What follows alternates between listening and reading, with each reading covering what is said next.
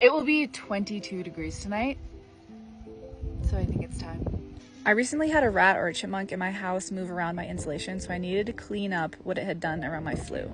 Then I was able to remove this rubber cap that had been on all season while my wood stove was not installed. This is the double-walled 3-inch flue pipe, and basically here I just needed to make sure there was enough space to actually put my wood stove in, and here's my really cute little tiny wood stove.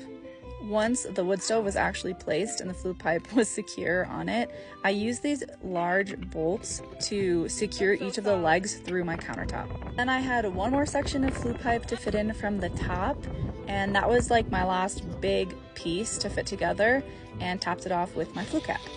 Once that was secure, I did the finishing touches around the 5-inch flue pipe, and then it was time for my very first test run of the season.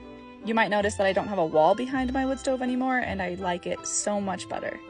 And as you can tell, the